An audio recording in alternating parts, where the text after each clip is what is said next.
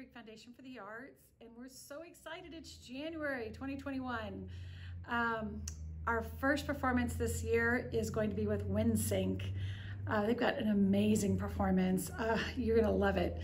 It's got Apollo and the moon landing and Beethoven and and one of my personal favorites, Claire de Lune. So a little bit of really different things for everybody. It's gonna be so, I think you're gonna really love it. Windsync is an amazing group. We've known them for years, and they're so innovative and young and exciting, and they really put on some amazing work, and I really encourage you to check them out, check their website out. They've got some really, really fun programming going on. We're excited. I hope you are. 2021's here, and we're hoping that vaccine will roll out really fast and we can all be back together again soon. Looking forward to February. I know Rob Landis wants to perform, so y'all watch out for that one. We plan to be back soon as it's safe for everybody. So we're hoping you're staying safe and you've had a wonderful Christmas and New Year's, and now we're all excited about the new year. So thank you for joining us. If you want to make a donation, hit that donate button. We are paying our artists. We want to make sure that they get paid, and it's been really hard on the artist community, the performing arts, the presenters, the road managers, the tech crew, everybody that has been in really shut down since March. So we want to keep that industry alive. So if you want to make a donation, we'd appreciate it. I know Windsync would appreciate it. You'll have a great day. We'll see you soon. Have fun. Enjoy the show. Thank you. Good afternoon, patrons of Cypress Creek Face. My name is Garrett Hudson. I'm the flutist with Windsync. Although we're disappointed that we can't be with you in person this year, we're very much looking forward to sharing this program with you all virtually. We'll begin by sharing some arrangements and commissions inspired by the 50th anniversary of the moon landing, which we all celebrated back in 2019. Then we'll share some of our more recent commissions, including one that we've just premiered virtually. I'm going to turn it over to our oboist, Emily Tsai, to tell you a little bit about the first selection. In 1969, mankind took one giant leap forward when American astronauts took their first steps on the moon. 50 years later, we as a nation celebrated this momentous occasion. And for us as a Houston-based ensemble, where space exploration is huge, we jumped at the opportunity to commemorate the moon landing by commissioning a brand new piece of music. Chicago-based composer Mark Mellitz wrote us Apollo, and we also commissioned Robin Gould to create the visualizer you'll see that accompanies the music. We were able to partner with the Lunar and Planetary Institute to get actual NASA footage of the moon landing, which Robin was then able to incorporate into the visualizer. Apollo is made up of 7 short movements. The first is Thea, which is the name of a goddess who was the mother of the moon. Thea was also the name of a celestial body that scientists think crashed into the Earth, broke off a piece that then became the moon.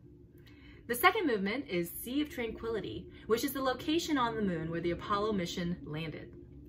The third movement is Buzz, which is of course named after one of the astronauts on the Apollo mission, Buzz Aldrin. Next is Luna Nova, which in Latin means new moon, which is of course a phase of the moon, but Mark told us that he was thinking more along the lines of the moon as a new frontier and what would happen now that mankind has stepped foot into this new environment. Following that is Debbie waltzing on the moon. Debbie was not an astronaut, but she was a childhood friend of Mark's who sadly passed away while he was writing Apollo.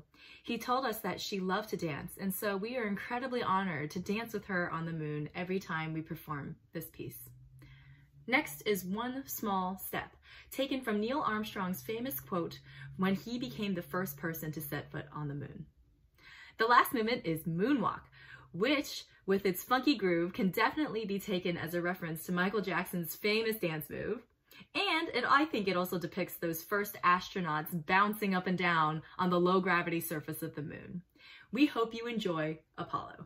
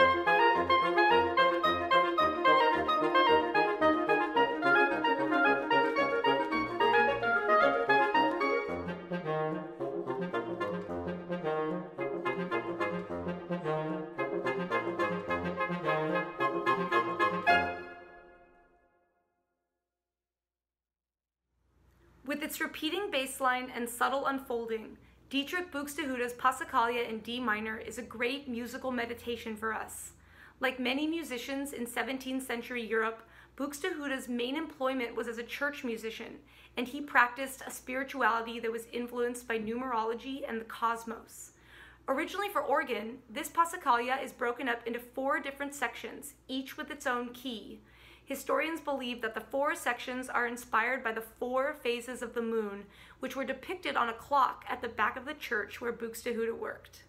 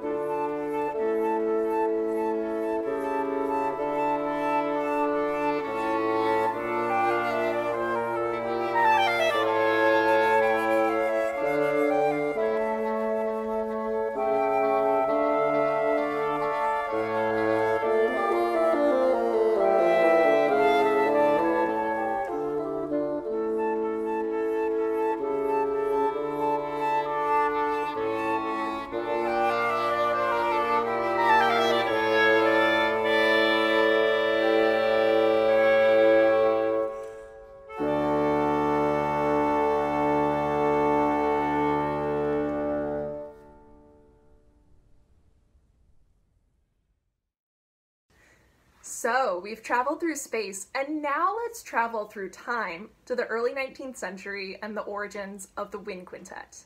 This next performance is special to us for two big reasons. First, because it comes from the last concert that we performed before the pandemic lockdown began, which we presented at Midtown Arts and Theater Center, Houston on February 29th, 2020. But also learning this music offered us a window into the wonderful Writing for Winds by Ludwig van Beethoven during his 250th anniversary year. This is the finale of his Opus 103, Wind Octet, which was composed during a time when chamber music for winds was really coming into its own as a genre, and foreshadows a lot of that great writing to come in the symphonies. Of course, to make an octet work for a quintet, we must play an arrangement, and this one comes from Israeli bassoonist Mordecai Rechtman.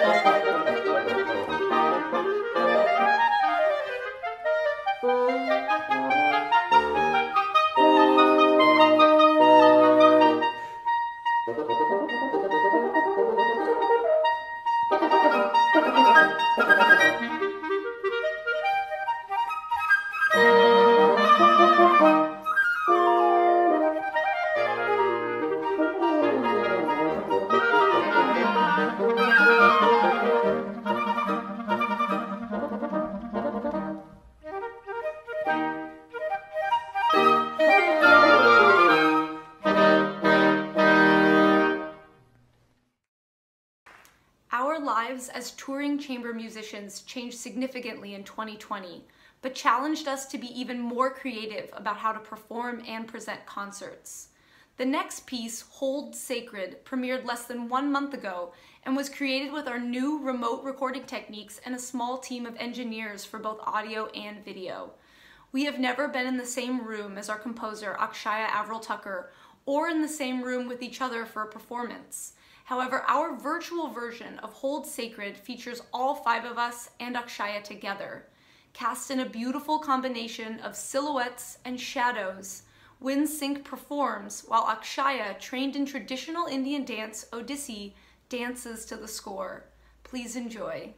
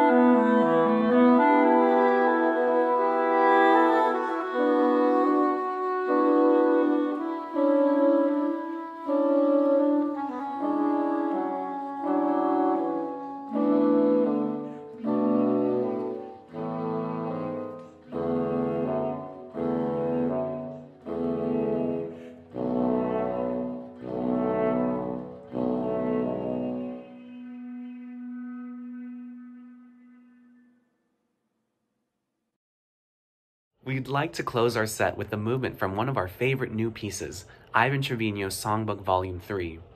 Ivan wrote these pieces as musical thank yous to artists who inspired him, and we have in turn been inspired by him. We have gone on to include songbook in our rotation of touring programs featuring Ivan as both composer and percussionist. Tonight we will share with you Burn, capturing the high energy and spirit of Windsync performances.